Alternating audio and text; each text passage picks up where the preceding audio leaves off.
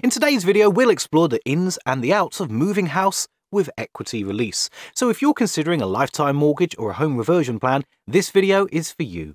Let's quickly recap what equity release is all about. Equity release plans are a lifeline for senior homeowners aged 55 or over who want to unlock the value of their homes without having to make monthly repayments.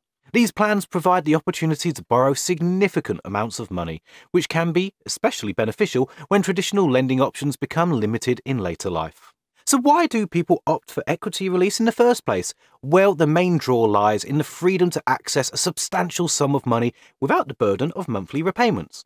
Whether it's for home improvements, private medical care, dream holidays, or even early inheritance for your loved ones, the choice is entirely up to the homeowner. The flexibility to use the funds as desired is undoubtedly an attractive feature.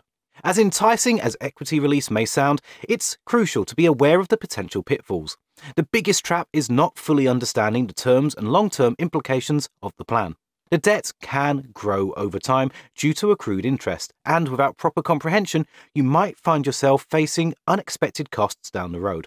To avoid ending up in an equity release horror story, make sure you're fully informed about the true long-term costs before taking the plunge. So, do you still own your house if you have equity release? The answer depends on the type of plan you choose. With a lifetime mortgage, you retain full ownership of your home, while the lender has the right to sell the property to recover the debt when you move out or when you pass away. On the other hand, with a home reversion plan, you do sell a percentage of your property to the lender. Now let's tackle the big question head on. Can you move house if you have equity release? The answer is both yes and no. It primarily depends on a few factors. Firstly, if your lender is a member of the Equity Release Council, the ERC, you're likely to have more flexibility to move properties and transfer the equity release plan. In most cases, lenders will allow you to port your plan to the new property as long as it's suitable, meaning it's of equal or greater value and it's easily marketable. But what if you want to downsize? Can you do that with equity release? The answer is yes, but with a few considerations. Downsizing to a less valuable property is possible and you can take your equity release plan with you. However, you may be required to pay off a portion of the loan early.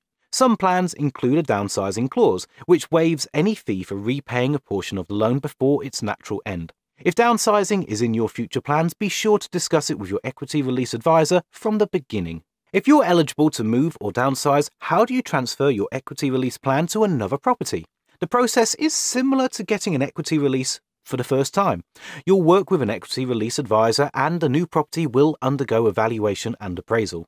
It's important to note that you may need to pay upfront fees for their services, which is different from the initial mortgage process. Keep in mind that there are certain scenarios where transferring your equity release plan to a new property might not be possible. Factors like non-standard construction, age restrictions, short remaining leases, flood risks, and exclusive renovations required in the new property can deem it unsuitable for an equity release transfer. In such cases, you'll need to pay off the plan before moving, which can be costly due to potential early repayment charges.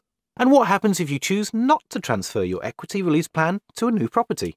Well, if you don't transfer, you'll be obliged to pay off the plan early and cover any applicable charges. Lifetime mortgages must be repaid when you no longer habitually live in a property where the plan was initially taken out.